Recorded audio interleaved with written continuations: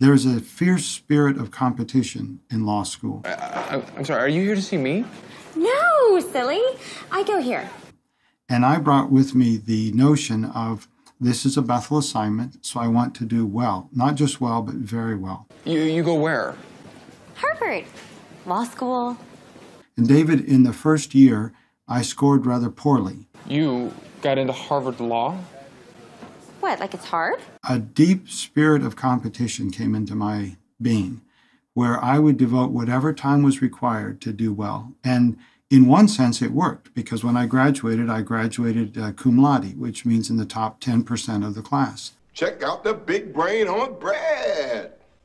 You're a smart mother.